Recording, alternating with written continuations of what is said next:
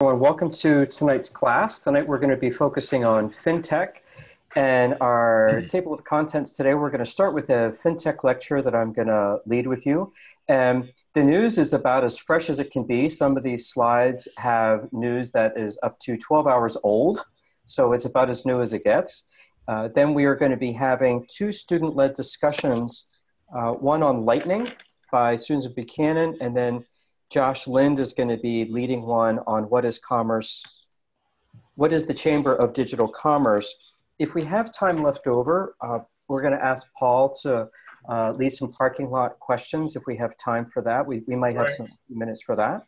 And before I start my lecture, just for Susan and Josh, as well as everyone else who's going to be doing a student-led lecture, part of what we're going to be looking for is how much you engage the students within your breakout room.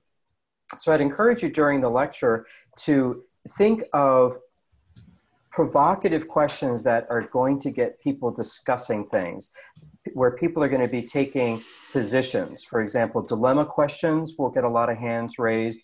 Also ones that create strong opinions of yes or no, and try to just engage people on the pro, con, agree, disagree side, just so that we can get a round, basically round robin of opinions. We tend not to have a problem with class participation in this group at all, so you shouldn't worry about it. But sometimes student-led discussions have a lot of crickets in the room, no one's saying anything. Feel free to call on people and let them know ahead of time. I'm going to be calling on people. But also to help out the person giving that presentation, please participate more actively than normal so that we don't have a lot of silence, because this is going to be graded for everyone, and then we'll be returning the favor as well. Okay, so let's start off with FinTech. And for starters, I'm going to be doing a 60-second mini review on blockchain and its relevancy to FinTech, and I have a short video to start us off with. The blockchain is one of the most promising new technologies for the future. So what is it? It's a distributed ledger technology that underlies cryptocurrencies like Bitcoin and provides a way to record and transfer data that is transparent, safe, auditable, and resistant to outages. The blockchain has the ability to make the organizations that use it transparent, democratic, decentralized, efficient, and secure. The blockchain is likely to disrupt many industries in the coming 5 to 10 years. These are some of the industries it's already disrupting. Number 1, banking and payments. Some people say that the blockchain will do to banking what the internet did to media. Blockchain technology can be used to give access to financial services to billions of people around the world, including those in third world countries who don't have access to traditional banking. Technologies like Bitcoin allow anyone to send money across borders almost instantly and with very low fees. Abra is a startup that is working on Bitcoin-based remittance services. And many banks like Barclays are also working on adopting blockchain technology to make their business operations faster, more efficient, and secure. Banks are also increasingly investing in blockchain projects and startups. IBM predicts that about 15% of banks will be using the blockchain by the end of 2017. Okay. So basically from a high altitude, the consumer is going to be benefiting from blockchain in the finance space by getting increased customer trust, and they're going to be having an enhanced banking experience, which is basically the way you can look at what FinTech is going to be doing on the consumer end, is that it greases the engine. Things are going to be running a lot smoother and faster and more seamless. Same thing is going to be happening on the commercial side. The back office really gets the wheels greased, where things move faster, a lot of manual processes go away, things speed up and get cheaper. And because of this, some new business opportunities come into play in FinTech, because some markets that were too expensive to get into now become approachable, especially the unbanked communities. And here's a handful of the industry benefits that we're going to be enjoying in FinTech. More efficiency, trust is going to go up, you're going to have more transparency and information. And then we're going to move on to, these are the 3 frictions that blockchain and finance is going to be helping out with. The first one is on the interaction side, where it can decrease transaction costs. You reduce the degrees of separation between a transaction, meaning you have less transactions.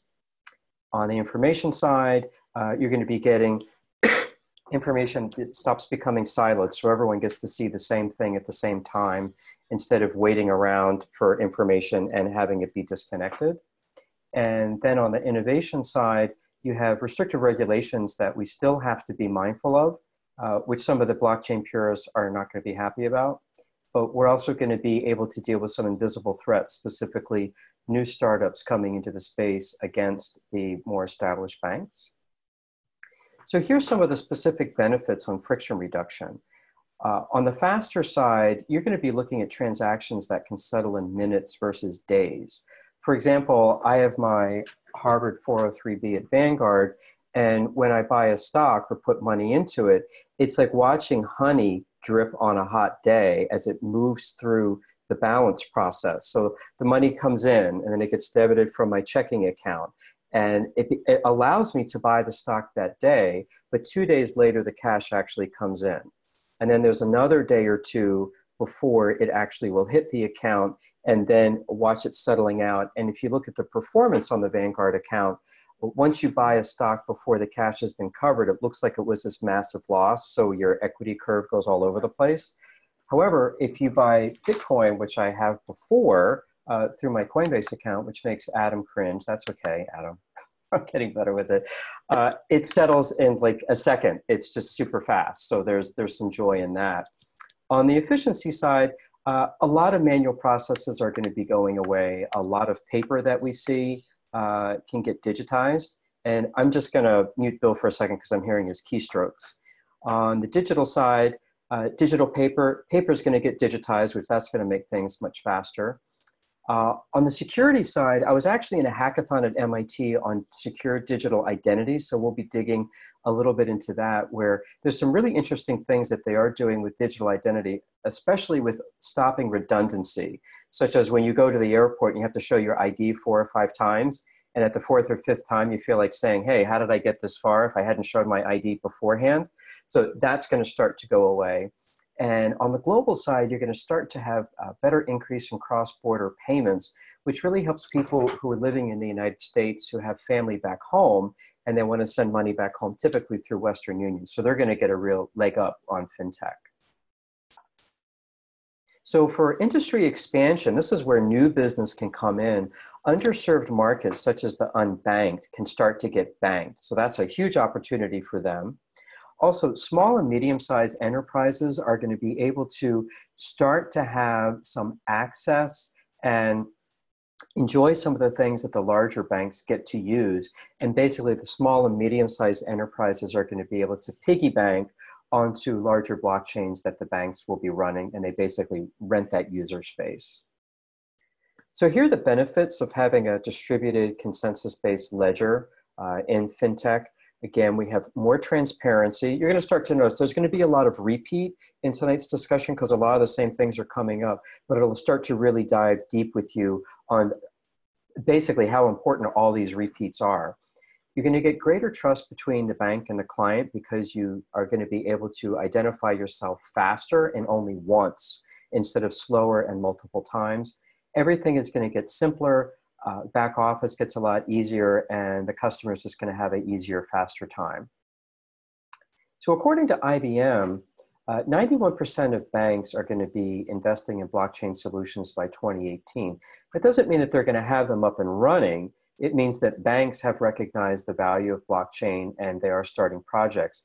A lot of tonight's presentation is going to have a lot of real-time case studies, as well as some old surveys that IBM did. And I'm going to be taking polling questions, allowing you to look from the basis of hindsight, how right were these smart clients when those surveys came out? So right now, current banking has a few challenges, and we're going to take a look at each one to see how blockchain could possibly help with it. So the first one is trade finance. If you recall my lecture from last time about the Maersk shipping, this is going to be similar to that. So one of the challenges with trade finance, which is basically, you could be looking at shipping things from one country to another around the globe, a lot of manual paperwork. You also have some stringent requirements, such as one country where it's exporting from could have different paperwork requirements from the country that is receiving it. as well as the countries whose borders it crosses through. So you could just have a huge bottleneck of paperwork where someone just didn't check a certain box midway through and your items don't get through. For example, when I was in the food business, I had items shipping from Finland to Boston, and it was a pizza with meat on it, and I did not have a veterinary certificate. And I couldn't understand from the FDA, why do I need a vet certificate for pizza with pepperoni? And they said it was to make sure that the pepperoni did not have mad cow. Since I didn't have that, my shipment was destroyed. So it was little things like this that I had never even thought about. So blockchain can take care of that by saying ahead of time, hey, if you have pepperoni pizza, you need to go to your vet first and get a certificate. Who knew? Also, on corporate finance, letters of credit typically are paper-based, so that can just simply be PDF'd and put onto the blockchain. And smaller enterprises don't have credit sources, so they may be able to access credit by being part of a larger blockchain. So some of the opportunities that blockchain can solve for these problems are smart contracts can store and execute some of these details as well as the financial terms, wiring money back and forth. So for example, let's say I want to ship something to Kevin Ellis in Canada. The minute it hits the dock and clears customs, my wire to him can clear and be sent, and he's, boom, I'm paid. So Kevin's thumbs up. Thumbs up back to you, Kevin. Good doing business with you. You can also coordinate trade logistics and payments real time, so everyone is seeing exactly what's happening at the same time. A friend of mine in Texas I saw last weekend, she works at FedEx, and they have a product that one of their partners has. It's a thing that goes inside shipments, and it can ping out every hour what temperature is, humidity, so you can get these constant updates on how things are going. Digital trade processes can get streamlined. Larger firms are going to be able to afford to run their own blockchain, and they'll have the option of making that permissioned or not. And then smaller ledger transactions for smaller companies can go to a shared ledger, which is called WeTrade, we.trade, and I'll show you a little bit more about that. So IBM has partnered with 7 banks, Deutsche Bank, HSBC, and a few smaller ones, where they're going to be making a platform called we.trade. And basically what it allows people to do is, let's say I'm a small importer, exporter, and maybe twice a year I get some carpets from Turkey. Well, I could use we.trade to get the benefit of the blockchain to see exactly what's going on, but I'm only using it twice a year, so I don't have to spend the money on that whole infrastructure. I'm basically renting parts of the blockchain. And here's another example of how the trade financing works. So just get out your popcorn for this 3-minute video. The following is a demonstration of how IBM is making blockchain real for business. In this beta application, we explore trade finance. These days, trade finance is a complex process that can involve many players. 10 parties with over 30 documents is not unusual. It's largely paper-based, it can be overwhelming. IBM Blockchain, employing the secure Hyperledger fabric, can help optimize trade finance and logistics and the information shared between different legal entities by streamlining the process, speeding up the response time, providing transparency and better flow. When a shipment of assets crosses borders, it requires approvals from multiple legal entities, customs, port authorities, trucking or rail transportation firms, as goods move between exporter and importer. The blockchain can be used to sign their approvals, notifying all parties that the asset has arrived, and ultimately the money transfer from the importer to the exporter's bank. With blockchain, as soon as an entity signs the status of the asset delivery, then all members of a blockchain can see if they are authorized. And of course, to keep transactions private and confidential, there will be encryption for security. The Hyperledger fabric helps manage permissioned, secure access and engagement. The elegant application interface gives you access to view complex processes simplified into a single workflow, all accessing a shadow ledger. One of the key benefits of using blockchain for customer payments is that you can utilize more of your capital, as it doesn't get stuck in long settlement times and errors or disputes. We know the document is authentic, it is secure, it's permissioned.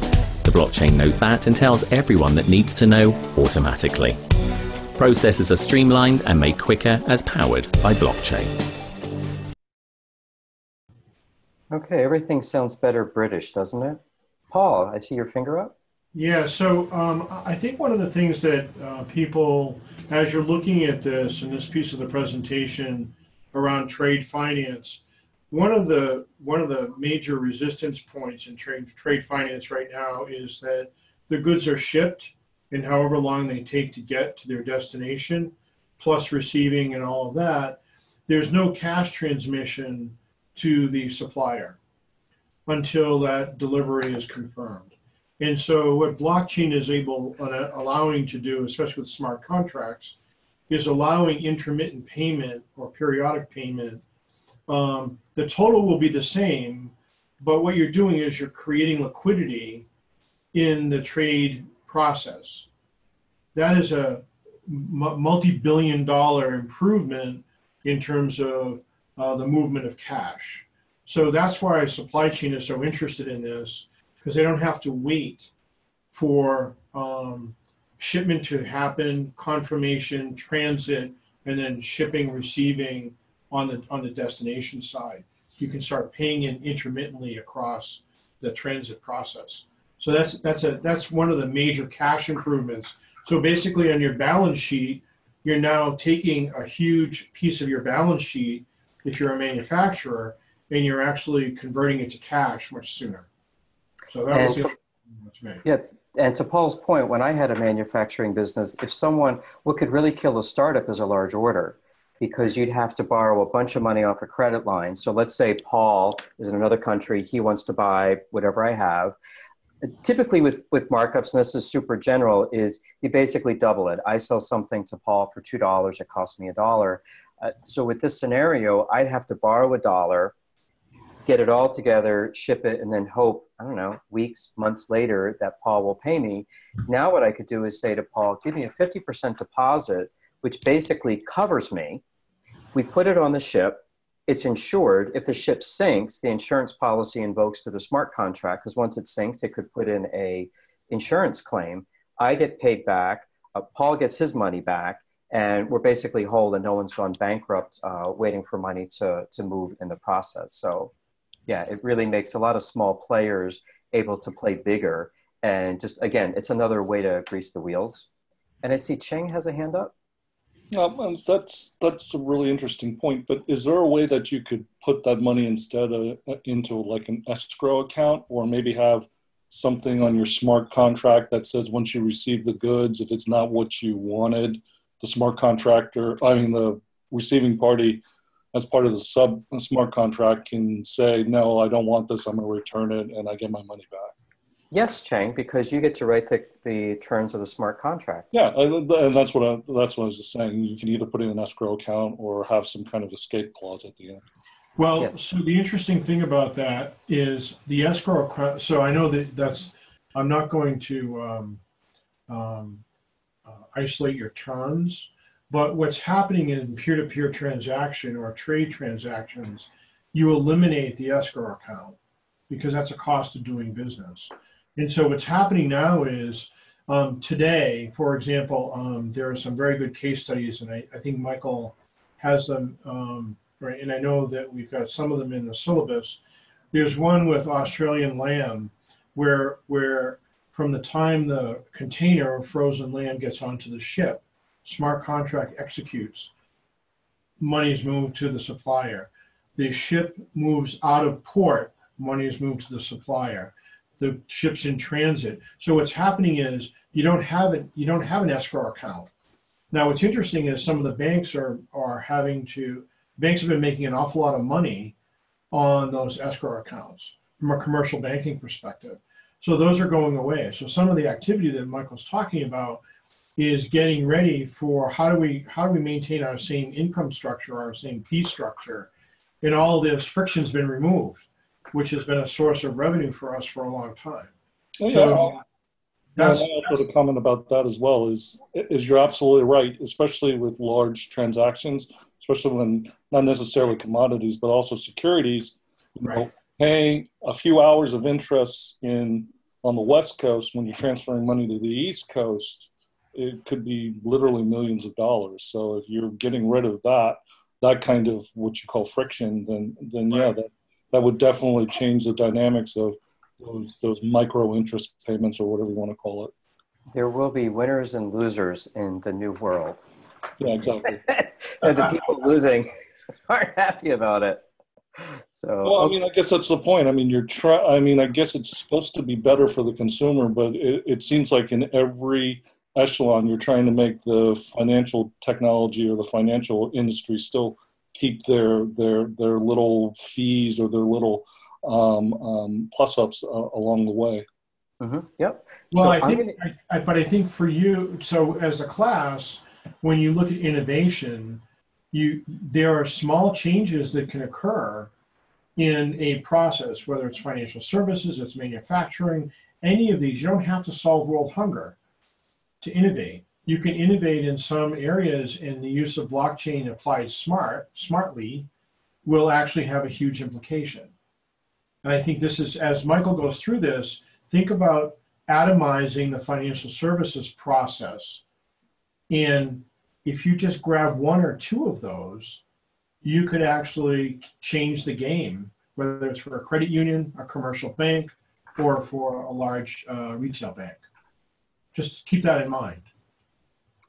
Okay, so off to the next slide. And I have slides embedded to stop at certain points where I'm going to be opening it up to discussion so that we give enough time for the people who are doing discussions at the end.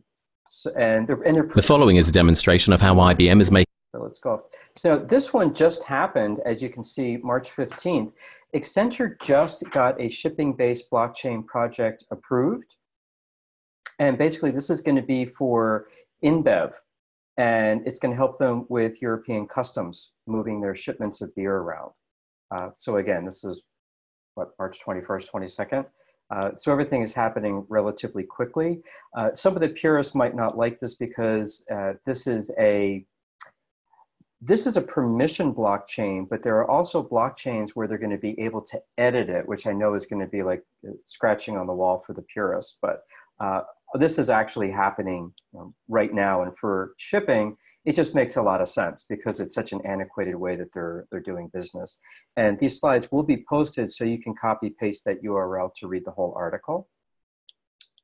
So now we can stop for 2 questions or comments. So just raise your hand, first come, first serve. Otherwise, we'll just keep on going. Gregory, you're on the air. Hi, I just want to go back to what you mentioned when you're saying that, like, while you buy stocks, technically they're settled at T+2. I mean, technically you see it in your account, but like, I understand that it's a gain for the banks, but is it really a gain for the end user or the end buyer of stocks? I mean, that I see in my accounts that it's going to take T+2 to settle. At the end of the day, I still have the share in my accounts. It doesn't make much of a difference to me. Like, technically, I'm not sure where blockchain would improve from an end user standpoint dramatically the setup or the appreciation of the banking system. Okay. It's a big deal to me because most of my money is made from investing. And when I have that 2-day settlement on the Vanguard account, it messes up my performance and it gives me fake losses for 48 hours because the trades haven't been paid for. And it messes up the equity curve that I'm looking at. It also disturbs my ability to figure out whether or not I want to go on margin more or go off margin. So I have to make a separate spreadsheet for me to figure that out to get rid of that 2-day. So that's just for me as one private investor. That might not fit for you if, let's say, you're a longer term investor, but I'm pretty short term. So for me, I like to have everything settled as quickly as possible. Because I work for a brokerage firm, and the way we're set up today, like, we're not affecting your performance based on the fact that we're settling T+2. It doesn't show like that. So I'm just surprised to hear that. Vanguard.com, it shows like that. If I buy $50,000 of a stock, it's going to debit me $50,000 on my performance because the stock hasn't been paid for. Okay, interesting. So, yeah, I've complained about it to them, but basically, if I'm going to be T+2 minutes, that'll be going away, which I'm looking forward to. Thanks. And Kirtana, second question. Hi. Hi. So in the trade finance example that we were talking about, there's obviously multiple parties involved, like the shipper, say they're in one country, say there's customs of other countries involved, and the receiver in another country. Is there like a common blockchain network that would need to integrate all of these, and like would that need to be built? And if so, like wouldn't that be repetitive? Like every time there's a new network, we would need to build something to integrate with that and then communicate with that, and I don't know, update, or I'm just wondering about the update and maintenance and the integration. Well, you'll see further in the presentation, we're going to be talking about some brokerage firms using blockchain. And they're basically going to be having their own, and it's permissioned, and they split it up so that it's going to be running faster. So they're not going to be having everyone running it the way Bitcoin runs their blockchain, if that makes sense to you. Also, a lot of the data is not going to be necessarily on the blockchain. It might give data that says Michael McCarthy is an accredited investor, but it's not going to put up all the supporting documents that say that I am. So they're actually going to be streamlining all the data that they have, which allows it to run faster. And there's going to be some sharing with other brokerage firms, but not so much so that their competitors see a lot. Like, for example, one brokerage firm doesn't want another brokerage firm to see how many transactions they're doing, because that would be an indicator of size. They might just want to know, okay, yeah, I can lend you that stock for your client at Goldman to short it, but I'm not going to tell you how much I have. So it's going to be this on a need-to-know basis, but we'll be digging into that further. So, okay, that was our two questions. Yeah. So, sorry, just to follow up. So, would it be like, would both the networks have the same consensus mechanism, for example, or would it be possible that, one brokerage firm is on another consensus mechanism and then there's reconciliation effort involved? Most of the products that I'm seeing are being done on Hyperledger Fabric, which allows them to do plug and play for programs that they're already comfortable with. And they'll be able to basically translate that. If you're effectively saying, okay, Goldman Sachs is speaking French and Bank of America is speaking English, they would be figuring out how to chat with each other. Paul, do you have any better detail on that for Kirtana? Can't hear you. Can you unmute, Paul?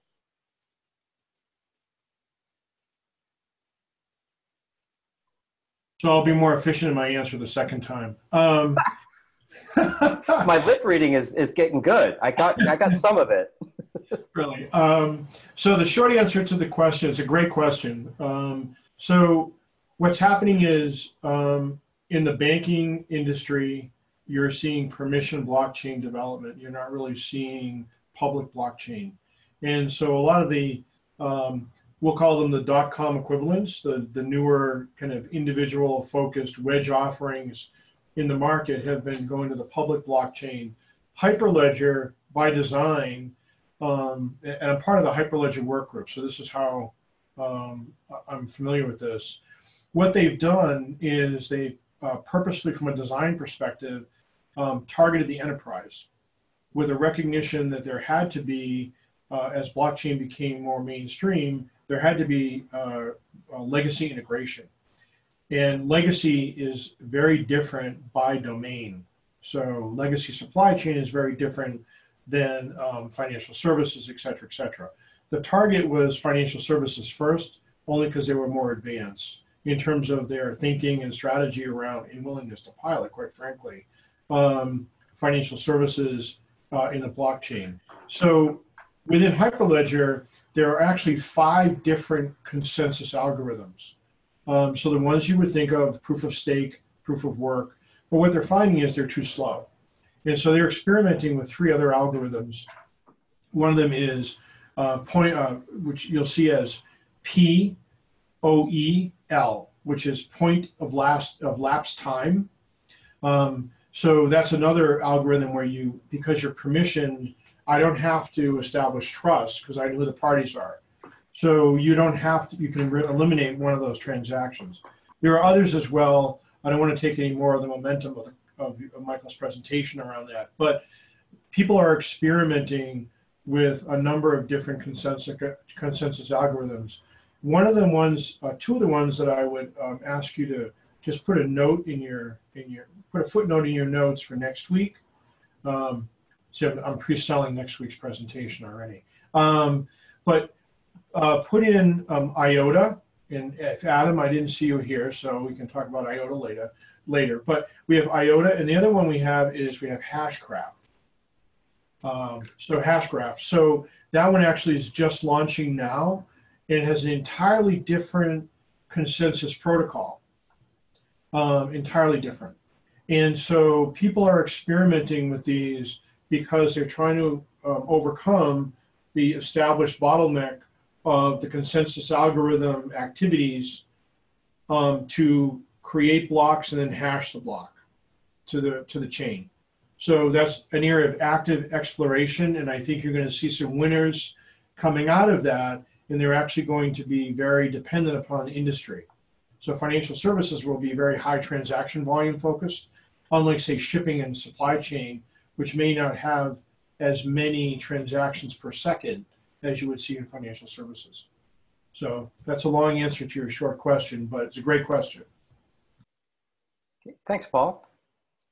Okay, next up is digital identities. One of the challenges that we have is clients are repeatedly having to provide identifying information, which is basically, in a short word, annoying. As I had said before, when we all go to the airport, how many times do we show our ID? And by the time we've shown it the third or fourth time, you can ask the question, how could I possibly have gotten this far through security and not have my driver's license or passport? So it becomes ridiculous, but that's going to start to go away.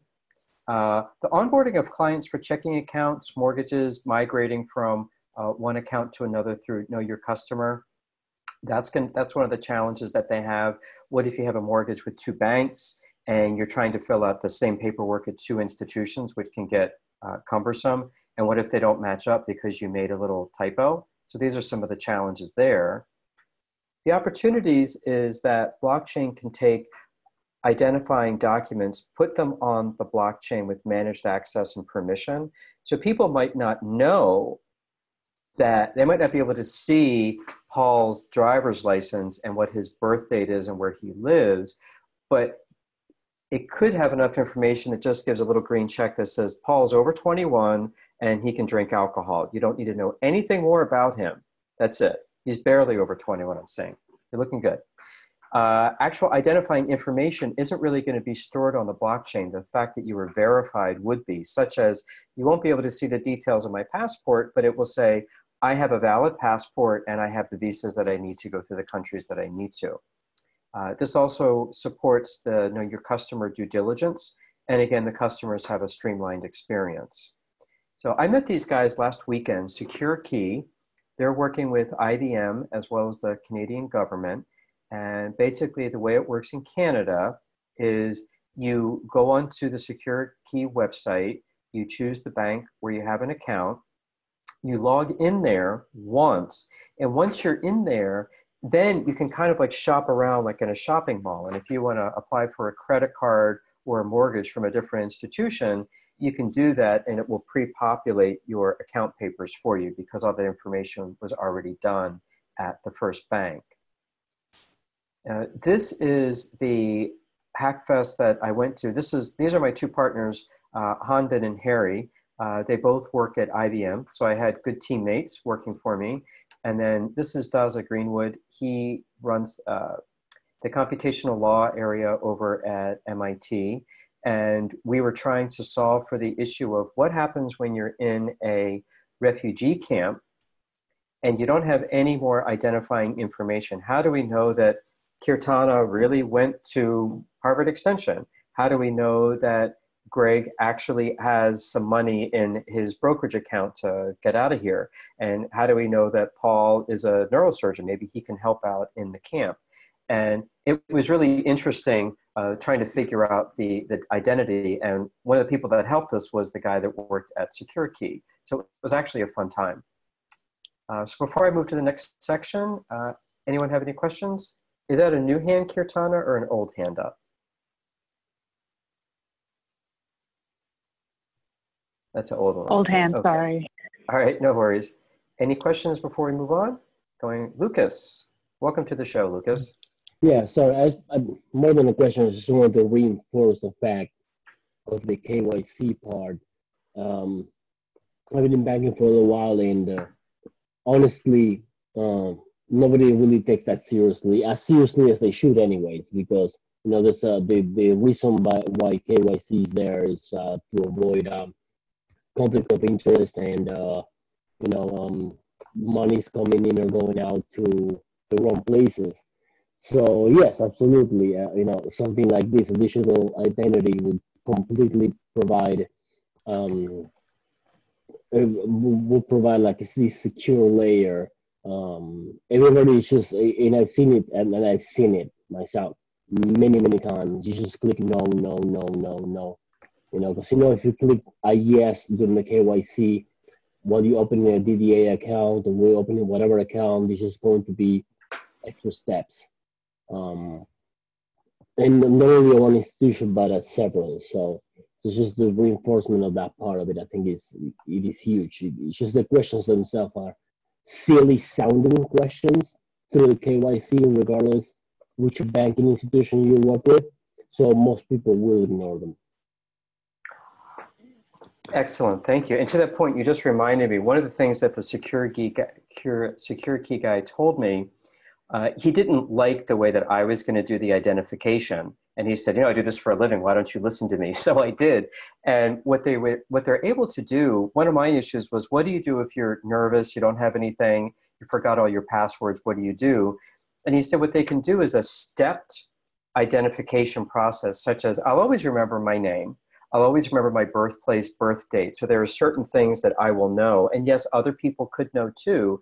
But if I keep answering all these questions that I already know, like the name of my pet, that kind of thing, where I went to school, it creates a constellation of identification, which would open it up to questions from the identifying body saying things like, how many times did you take an Uber yesterday? Which means they got to see my credit card account, and they're not going to be revealing some of that credit card information because I might not be who I say I am. But by asking that question, it allows them to say, yeah, probably only Michael would know how many Ubers he took yesterday. So that's how they kind of step you into identifying yourself when you don't have anything. And I think, Ferris, I saw your hand up second. Yeah. Hi, how's it going? Hi. So I had the question, I've been wondering, with all this stuff, from digital IDs to manufacturing and shipping, what kind of jobs are going to be created? Are people going to have to take photos along the way, or kind of maintain and update records, or and particularly for the IDs? I mean, today people have to take photos every few years. They have to update their information, and somebody has a job to go in and do that. Will those jobs exist tomorrow? Will they change? I mean, or will there be additional jobs to just validate?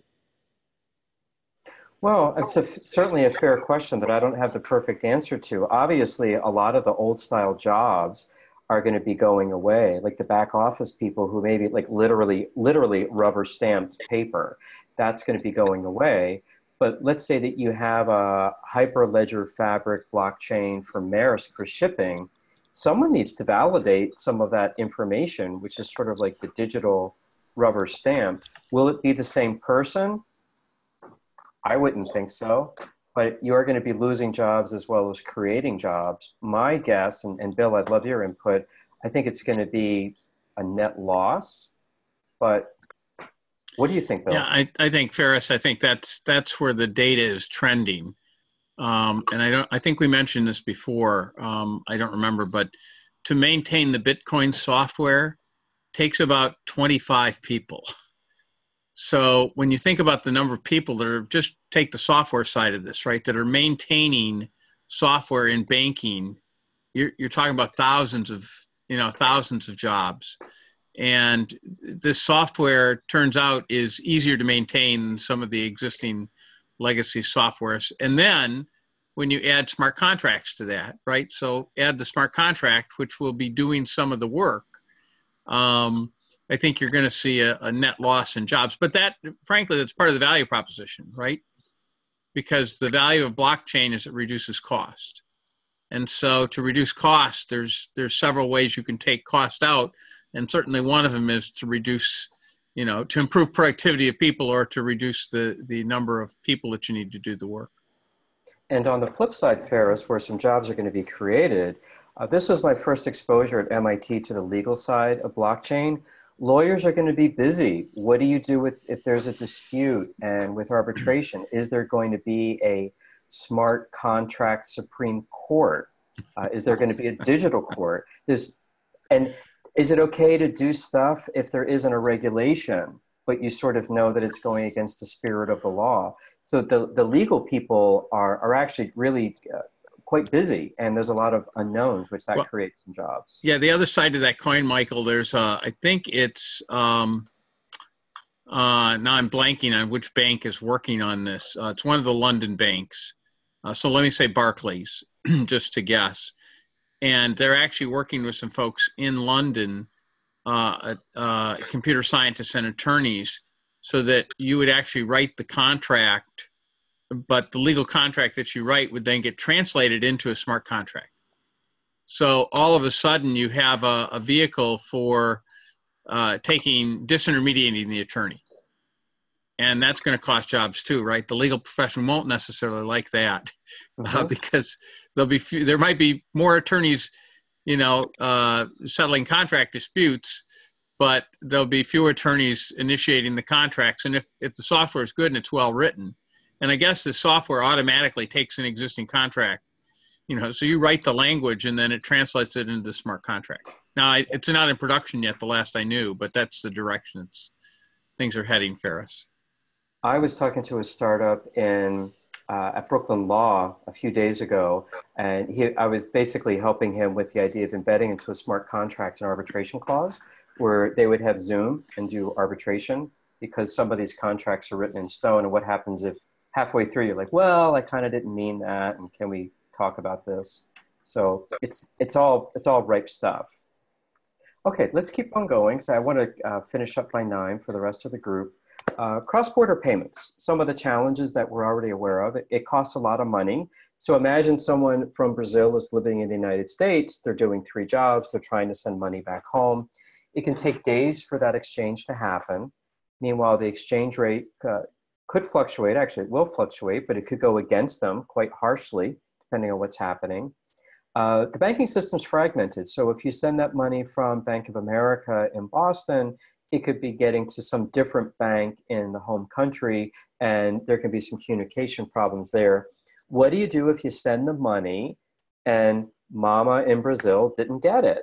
Who do you call? And how much is that going to cost you while you have your 3 jobs that you're trying to work? So all the time and the money to try to unwind these issues can be a real nightmare. And there's some very nice solutions around it. So some of the opportunities is banks are already creating secure, low-cost, high-volume cross-border payment opportunities on blockchain. They're also opening it up where you can get into new markets and different currencies. I'm going to show you some startups that I've taken a peek at.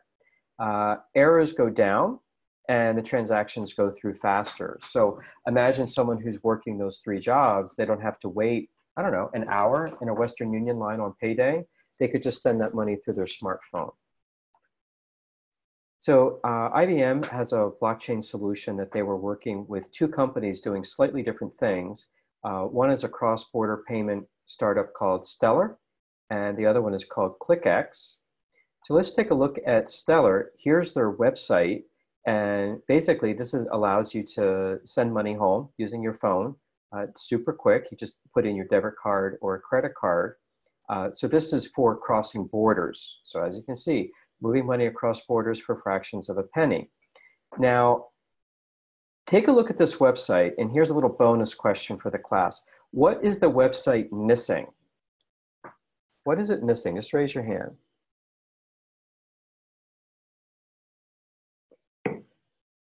Jeff Nicholson in Saudi Arabia.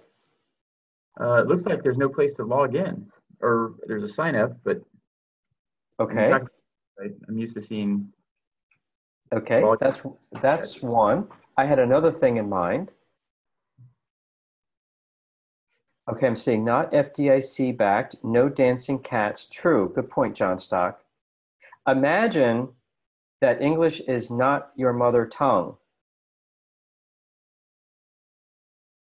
Paul? I'm silent. Oh, but do you see it? Yeah. Tell us. We're stimulating the class to answer this question. Okay, I'm not getting any hands up. Okay. So there's no bank on the other side. No bank on the other side. Also, what I noticed was there's no language translation. And the guy that cleans my house is from Brazil. And when I saw this, as I was preparing the slides, I called him over and I said, hey, look at this thing. And he's like, what is it? And I said, oh, you can send money back home. And he's like, Portuguese? And I was like, oh, there's no language translator button. So I just thought that was sort of an interesting one. Tucker, I see your hand. Yeah, I was just going to suggest that it's fair to assume that it automatically translates like many or most relatively sophisticated financial websites do now. I mean, they translate, they can see your IP, they can anticipate your language. I mean, I wouldn't call it smart, but it's, semi-smart. Maybe that's what accounts for it being stuck in English. I don't know. Yeah, I didn't see it. And here's another startup working with IBM. This is called ClickX. And what this one allows you to do is that you can trade currencies peer-to-peer. So you don't need a bank. So I could trade some dollars with Jeff or Bill or Tucker or Paul, and they could trade whatever currencies they want. This group is relatively new. They are live. And you can see they're just doing some of the smaller currencies, and the euro and the US dollar are going to be coming online. They're not there quite yet. So again, I'm going to be loading up these slides. So these are some articles that may be of interest to you. And Rashalia, I see you have a hand up. Yeah, I want to add to that because I send money like every month to my, to my mother, and then it's actually right now it's pretty fast. I can send it right now, on my phone, and then she can actually pick it up like in grocery stores, like little supermarket, whatever she wants. I can send it straight to her bank. I think, it's the technology. It's getting better. So. And what is the name of the service that you like? RIA. It's RIA. called, yeah. And what are your thoughts on Western Union? It's really bad. Tell me more about really bad. $35 for, whatever. I mean, obviously it depends how much money you send, but it's expensive. RIA, it cost me literally $3 to send. So. Wow. Yeah, it's really good. Excellent. Okay. Thank you, Rashalia. I'm really curious, when you did a Western Union transaction for say $100 of movement, how much did it cost you? So out of country, I think about $20 or $25 or something like that. Yeah. For $100, yeah. But then you have the exchange that they kill you with, because they'll never follow Western Union. For example, it takes me only $5 to send money outside of the country, and that's what they sell you on. It's only $5, so $8, right? But then the exchange, when you look at the actual exchange, let's say I send money to Argentina to my brother, and the exchange right now is $20.74 pesos to dollars, right? They only exchange it at 17.49, right? So they make a huge difference on the exchange on it, but they only advertise at $5. And most people that I've dealt with in here, a lot of migrant workers that come to my bank that work in the dairy farms in here, they're never told the exchange difference. They are told it only takes $5. $5 you send the money, and they constantly every week their paycheck comes in, direct deposit on Thursdays. They come in, they take everything out except for the $25 that you need to have your checking account open. They go down to the Rite Aid, to the Western Union, right, and send the money to one to Honduras, the other one to Guatemala, and but they never tell you really. They tell you how much you kind of get there, but they kind of play with that limited piece of information, um, telling you basically it's costing you $5 to send. Well, actually, the company that I use for, I always check my rates to Owanda. So they're actually really good rate. Like the one that I got, it's really good deal. Like, I mean, the bank actually might be charging more, and the exchange rate probably more. You know, it's actually better on this company than the bank, because I always do comparison before I send the money. And thank you, Rosalia and Svetlana. Thank you, Lucas. Svetlana, what do you have to say? I just pulled up a Stellar in my Polish browser and then in German, and it just directed me to Google Translate. How does that make you feel, Svetlana? I don't care, but I can see. I can't see because I do send money home as well. So I would think that if my family doesn't understand what's going on, it doesn't make them feel very comfortable or confident about the process. Gotcha. Okay. All right, that's our 2 questions. So we're going to keep on moving. So here's some new revenue sources that blockchain can create. Some of the revenue sources are going to be coming from the fact that you have reduced manual processing, less costs, simplified activities, transaction times are faster, you have less errors, disputes, and frauds, so less arbitration, less time on the complaint desk. So let's take a look at clearing and settlement, which is a new opportunity that blockchain can have in fintech. So some of the challenges that they have in clearing and settlement is that you have lots of different parties who are involved in checking items. A lot of this can be slowed down because there's bottlenecks. Some people are slow, inefficient. Again, you get into manual work, paperwork. You can have time changes. You can have people who just aren't really incentivized to do their job and push some paper along from their desk to another desk. The opportunities that you can see in clearing and settlement is you could be saving billions of dollars if everyone was using it. And a lot of that is going to be in saving on the labor cost. Everyone's going to be having real-time point-to-point transactions, so settlement is going to be dropping. And auditing becomes easier. Instead of looking at that big pile of shoeboxes at the end of the year, you could be having stuff that's already kept up to date on a daily basis, so it doesn't become this huge arduous thing at the end of the year or quarter. CLS is a company that is involved in confirming Forex transactions, and it's actually pretty big.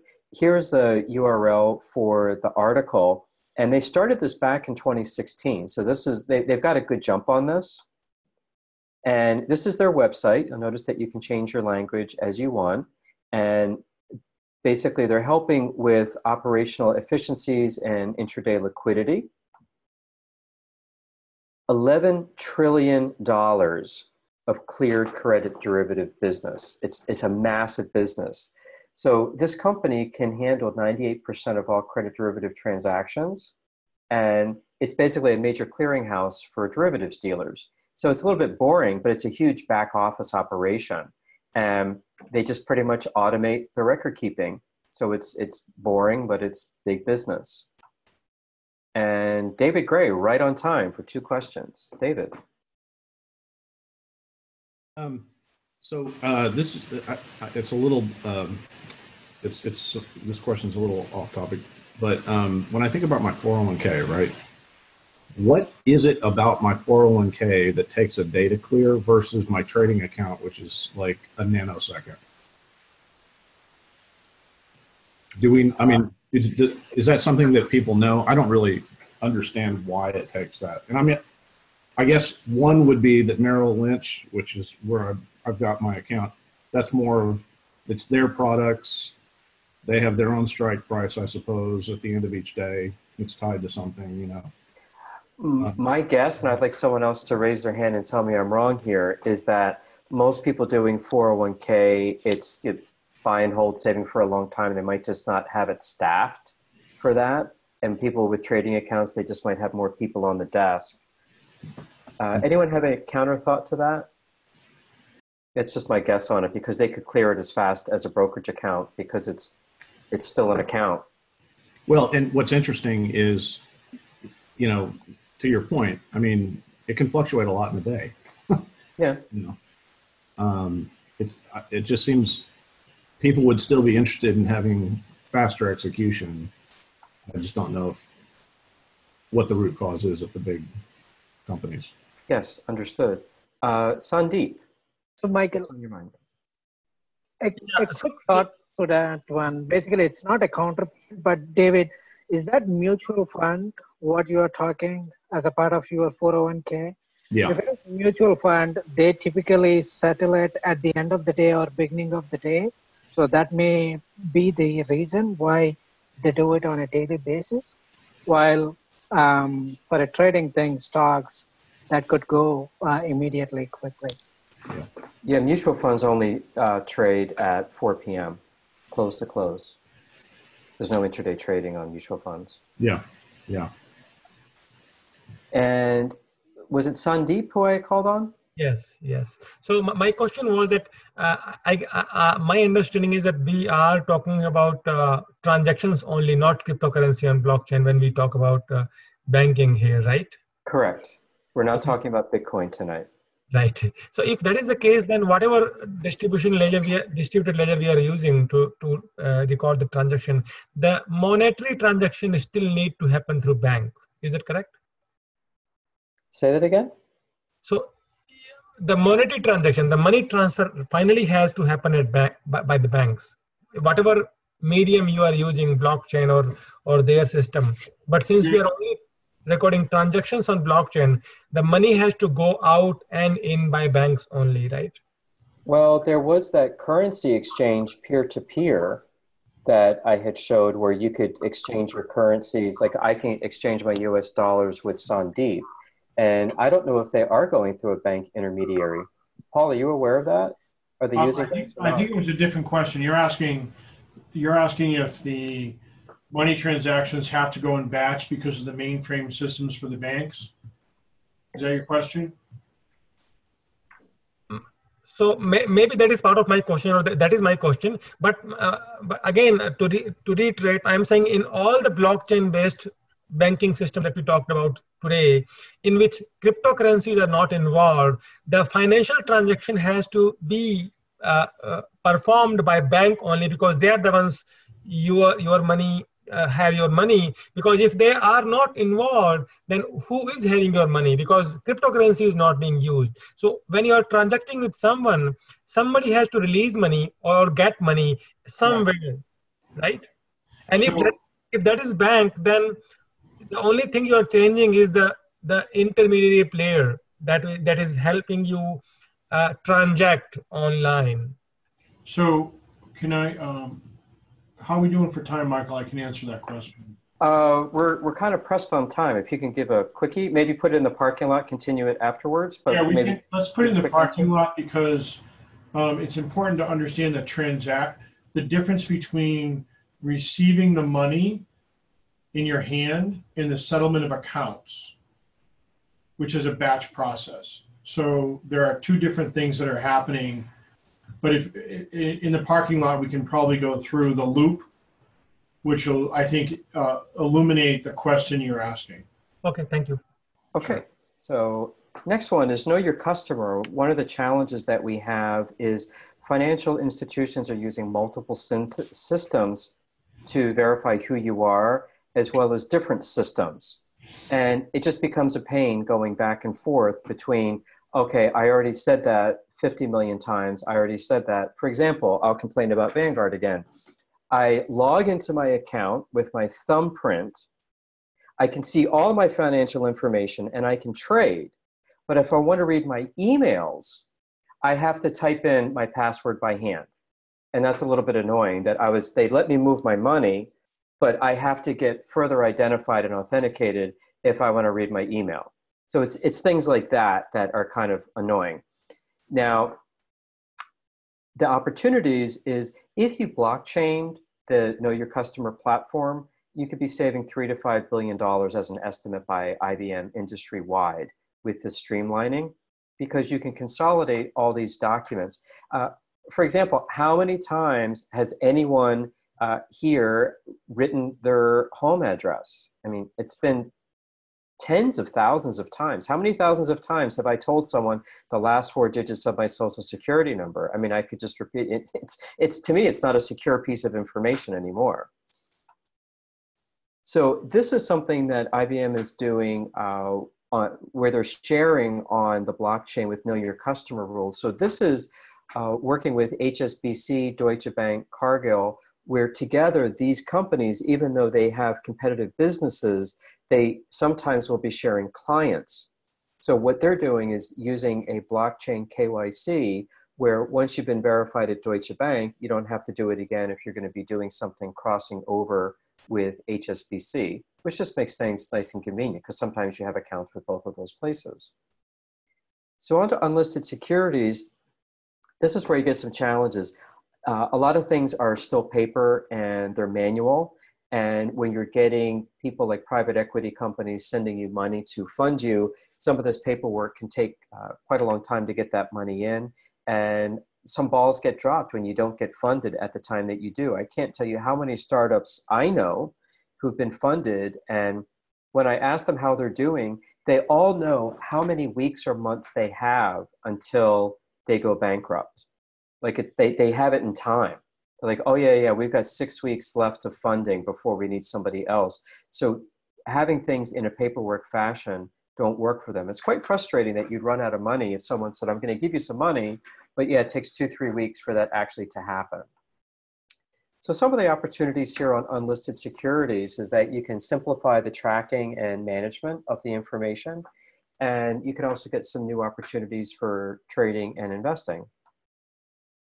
The London Stock Exchange, for example, they're creating a registry of shareholder transactions where it's going to be on a data exchange. So basically, they're digitizing non-public securities for small and medium enterprises.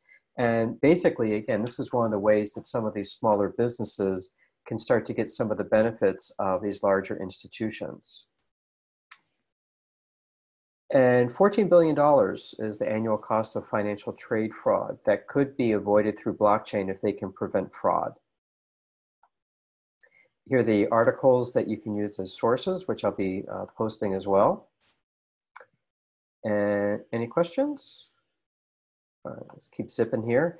So now let's take a look at the early adopters in the fintech space. Early adopters are people who come in right after the innovators that are making it, and it's right before the early majority. So we're going to be looking right here at this space at what these people are thinking. So the 3 areas of fintech interest for this group, which is 15% of IBM's client base, they're interested in reference data, retail payments, and consumer lending. And I have an interesting video on reference data to see the kind of things that you can create and sell. So they expect that the blockchain is going to help them save time, save some money, and reduce risk. Pretty much your typical levers that businesses are looking for to get better. So here's the IBM survey from 2016. Trailblazers are the early adopters, and they were believing that 15% of them were thinking that blockchain was going to be coming online in 2018. There was going to be mass adoption in 2019, and then by 2020, the final laggards were coming in. So I'm just going to ask one person to comment. This was their guess in 2016. How close do you think they got? Just one person, just give me a comment on what they think. Did they get it right? Are 15% of people using blockchain? I don't think 15% of people know about blockchain by now. Yeah, well said. I think people they're aware of it, they're investing in it, but as far as it being online, I think 15 is kind of a high number. So now let's take a look at the promises in blockchain. So I'm curious, just get a couple people to comment. These were the promises of blockchain. How well do you think they're meeting these promises? Meeting them, not meeting them, getting most of them? What are you thinking? Just raise a hand. Josh. Well, just looking at the first one, I would think that interactions got a long way to go to hit the average consumer.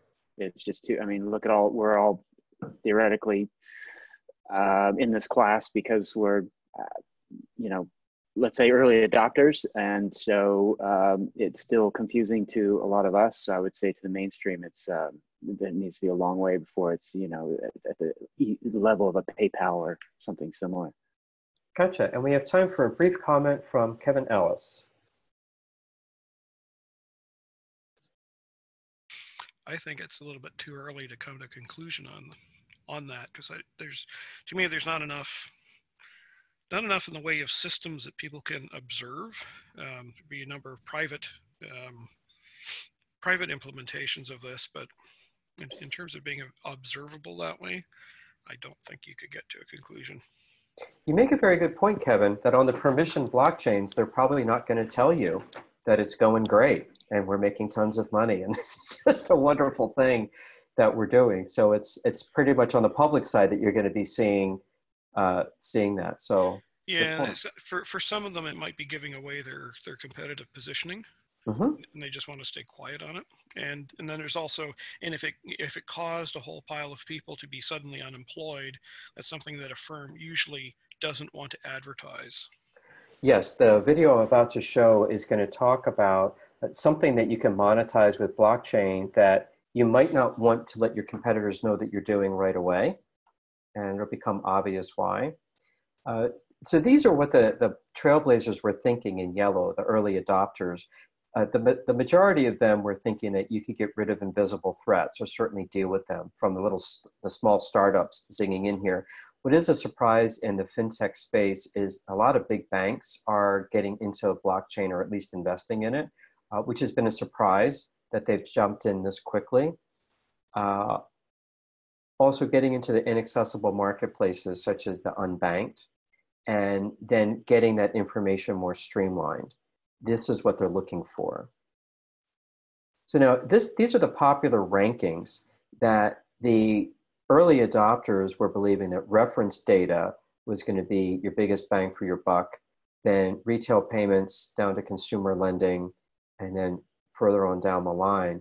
And I just like one person to comment. Do you think that this is a correct order, that reference data is number one, international payments are the last? How would you change this order? Just one person.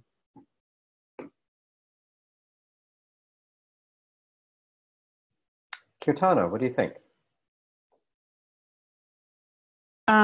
I would think that some of these items like international payments and mortgages would be much higher up there. I mean, I think everyone who's taken out a mortgage know how many rounds of documentation they have to send, and the same amount, and too much information, like all the pay slips that you've ever had. I don't think, mortgage lender needs that much information to, or shouldn't have access to that much information before approving a mortgage. So I think some of those should be much higher up there than some of these other things like consumer lending or retail payments. Very nice point. Yes, we've already seen international payments. They're actually live. There's actually startups that are actually doing that. And then on the trade finance, Maersk is already using that as well. Accenture just came online. So the order is a little bit different. But the reference data, I'm about to show you an example of how reference data can work. So let's move on to that one.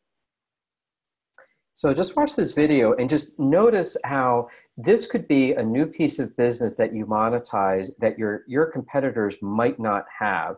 So this is going to be about 3 minutes long. And it digs a little bit into the weeds, so the techie types are going to love it. So here we go. In this brief demonstration, I'll show how we used IBM data science experience to analyze supply chain data from an IBM blockchain environment. We enhanced this blockchain information with weather data we obtained through APIs provided by the weather company, then trained and deployed a machine learning model for predicting shipping delays. Let me show you how we did this.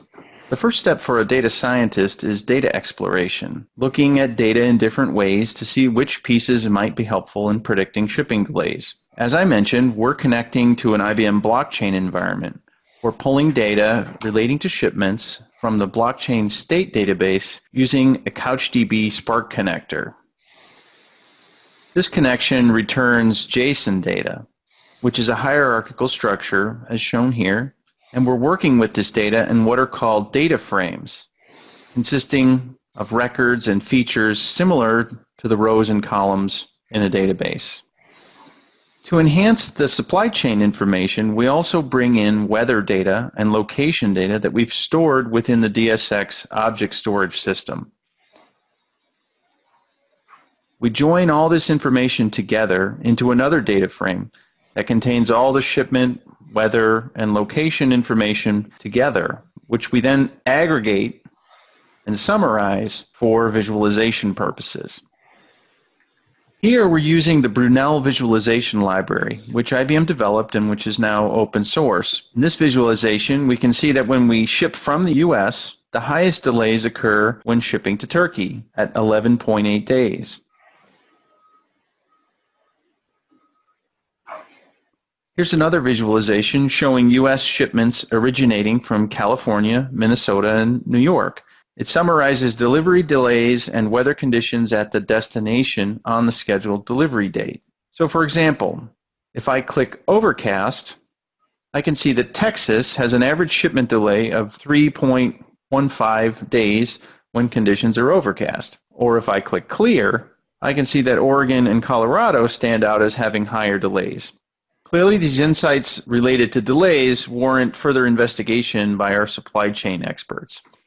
The next step is to use what we discovered doing data exploration to build a machine learning model to predict shipment delays. Let's see how to build and train a machine learning model. To do this, first we need to pick the data that we're going to train the model with. So in this case, I'm using shipment data stored in a CSV file within the DSX object storage. Then we use DSX's auto data preparation feature to prepare the data into a format usable for model training. Next, we train the model. We've selected delay as what we want to predict, and we want all the other features of our data to be used in the training. We've chosen to use regression as our modeling technique, and DSX can suggest several regression algorithms for us to try. Next, DSX lets us evaluate and compare the results of each of these algorithms and select the best performing model that we would like to use. Once I've chosen an algorithm, I can then save the model and deploy it into production, which I've already done. Let's go take a look at the trained model. So here's the trained and deployed model, and what this is showing is the REST scoring endpoint for the deployment of this model. So this is what we can use to call the model in production programmatically. If we want to test our model, we can click the Test API tab and invoke the model adjusting parameters. We'll get back the result of the model invocation, but for this demonstration, we've created a website that integrates programmatically with the IBM machine learning service and this deployed model. Let's take a look at that website. So here is our supply chain application that invokes our machine learning model using its REST endpoint. I can select various shipping and weather-related parameters. Let's see what effect different types of weather may have on shipping delays. So first, I'll select that we're shipping from the United States to the United States, from California to Texas, and let's first choose Clear and see what our model predicts. So our model predicts nearly on-time delivery, a delay of 0.2 days when weather conditions at the destination are clear on the scheduled delivery date. Now let's see what the model predicts if we change the destination weather conditions to overcast. With overcast weather condition at the destination, the model is predicting a delay of around 3 days. So with supply chain data from an IBM blockchain environment and weather data obtained through weather company APIs, we used IBM data science experience to develop and deploy a machine learning model that provides a REST interface for predicting shipping delays. Thanks for watching. To learn more about IBM data science experience, visit datascience.ibm.com. Okay. So I see Graham had his hand up first. Graham, go ahead. Yeah, just so quick question. This is really cool stuff, right? And IBM has some really cool data visualization tools. I may have missed something. How does this sit on top of blockchain? Or another way of asking that question is, how was blockchain essential to what they just did? Because I've seen that be done with just database info, and in some cases using Watson unstructured data. So how is that? How was what just happened dependent on a blockchain solution? From my perspective, because I asked the same question, was if you're on the blockchain, let's say it's permissioned, and we're all truckers in the United States. If I'm a trucker and I'm on the blockchain and I'm constantly plugging into how late my shipment is or how early it is from California to Texas, having all that new interactive updated data is going to keep updating the database much faster, because I'm constantly real-time updating how long it takes me to go from California to Texas. So it's just the fact that the data is updating faster because I'm part of that database. Okay. That's how I saw it. And that's totally fair. And actually, I think it reminds me of, Kevin's going to like this, something Kevin Ellis mentioned to me. He's like, these aren't necessarily things that cannot be done without blockchain. Mm-hmm. A lot of this stuff that we're talking about is just stuff that works way better, or it's more efficient with blockchain. So I think this is a perfect example. You could have done this with a database full of technology, but there would be you'd have to spend hours and hours and hours verifying the integrity of the data, which is, what's the stat? 80% of the time the data scientists spend on site is grooming data, and blockchain eliminates the need for that. You have data that's immutable, already organized, and then you can, on top of that, add machine learning. It's a lot more quick that way. So I think that makes a lot of sense. Yes, and to that point, it doesn't create a new machine, but it greases what we already have. Right, exactly. Yep. It's grease. Cool. Rebecca Prince, welcome to the show. Hi, Rebecca. Hi, I was actually, sorry I look silly, I'm very cold, but I was actually just going to say what the conclusion that you guys came to is that databases are great, but you can accidentally overwrite data. There's the security issues with databases, with penetration, like pen testing and all that stuff. So with blockchain, when it comes to reference data, yes, it could be done with databases, but that's where you look at the other aspects of blockchain, the immutability, the legacy of it, all of that. Great, thank you. Okay, so the trailblazers, the early adopters, they're looking to bet on retail payments as well. That's another area of interest. And here's an article regarding, again, Stellar and ClickX that we had taken a peek at already. Here's an example of what's happening in China. So in China, they're already using tuition payments. And I actually have a consulting client in China on blockchain, and they're doing this exact same thing, trying to use retail payments for tuition using their own token. I don't think they need a token, but as you can see, there's just a ton of money in the space. And I'm going to start going a little bit faster so I have enough time for the discussions. So consumer lending is going to be another one. And let's keep on going. This is something that I saw yesterday, decentralized lending peer-to-peer on a borrowing platform. So take a look at this crowdfunding that's going. First, they asked me, they follow the know your customer rule, and they asked me if I'm an accredited investor. And Paul, I'm just gonna mute you just for a quick second there. So I just said yes, that I was accredited. Whether I was or not, they don't know. I just said yes. They didn't ask for any supporting documentation. So this is what Celsius does. You buy your coins, you put them into an account, and you can borrow US dollars against them. So this is called collateralized lending. Something that I do with my accounts is that I will put, let's say, $100 into a bank account.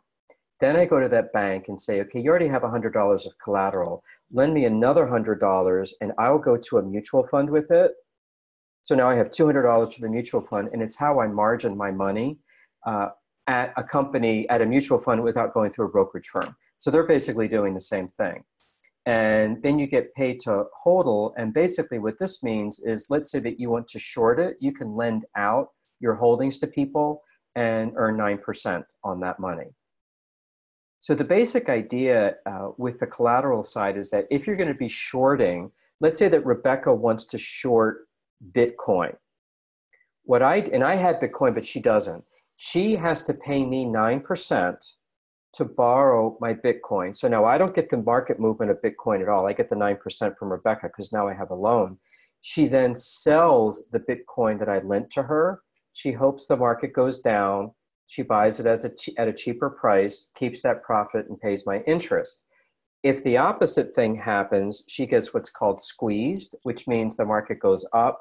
She has to buy the Bitcoin at the market at a huge amount. She could go bankrupt because there's an unlimited loss, and then I still have to get paid. So it's basically they're just doing what a brokerage firm can do for you. But take a look at this. As of yesterday, 44.65 million of their crowd sale out of the 50 million was subscribed. And my guess is that they got the 50 million. When I went back later today, it wasn't even up there at all. They didn't say whether they got the full thing or not, but they got 44.6. So I'm just going to zip through these two questions really quickly. So what I want to do is just ask one or two people. Back in 2016, this client survey went out to IBM clients where they thought that these were the barriers: regulatory, immature technology, lack of clear ROI. Raise your hand if you agree, disagree. What do you think about this? David Gray. Well, I think it's interesting that regulatory constraints is number one, when the reality, in my opinion, is that the regulatory bodies, they can't keep up with the change, right?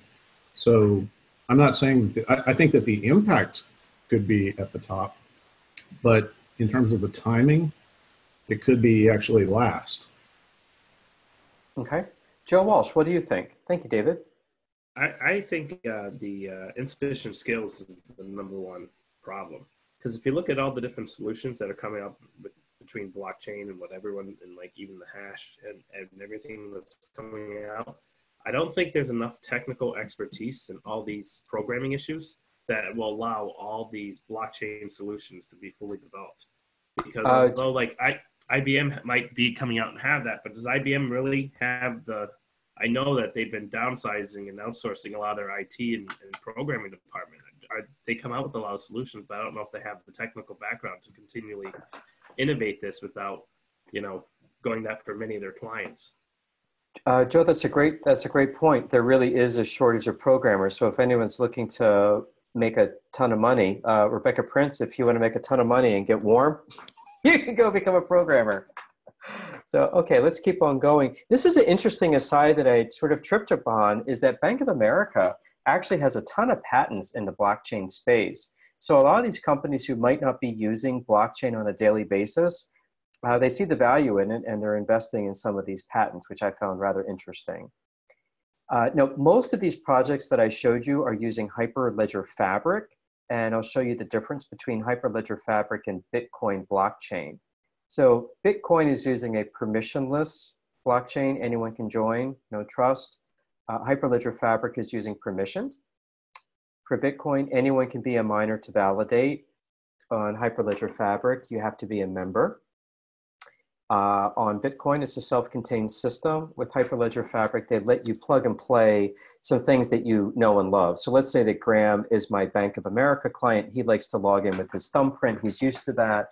Well, I can still bring that technology when I put on my blockchain. I don't make him change to, let's say, a retina scan. Bitcoin has a scaling problem with slow performance. And again, with Hyperledger Fabric, I can make it go faster by saying, okay, I'm just going to say that Graham is green check that he's over 21. I don't need to actually put all the data from his license to show that he's got that. And here are the 6 reasons why people might want to look at Hyperledger Fabric. You get the permission. You can scale it. It can go faster. Even though you're part of the blockchain, I could make things on a need-to-know basis. So let's say that we are a healthcare company and Rebecca is part of the blockchain, so is Joe, so is David, so is Graham. Let's say all 4 of those students are doctors. Rebecca might only get the dermatology information. She doesn't need to know the HIV status of that patient, but Joe might be the infectious disease doctor and he knows that status, but he doesn't need to know that the client has eczema. So that's where the need to know comes in.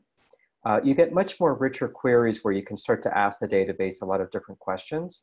Again, it's modular where you can put in, okay, I want the thumbprint, oh, I want the retina scan, I want this sort of thing in there, I want that sort of thing. And then you can get a higher level of key and data protection.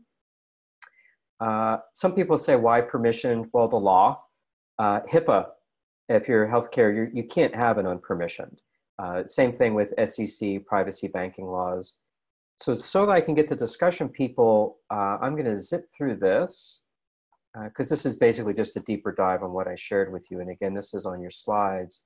However, this I think is cool that you might be interested in. You can build your own blockchain for free with IBM Hyperledger Fabric. So if you copy paste this, for now, I'm assuming that they'll charge you later, they'll let you build your own blockchain, and there is 8 hours of tutorial data that will walk you through how to become a mini developer. So I thought that could be kind of cool.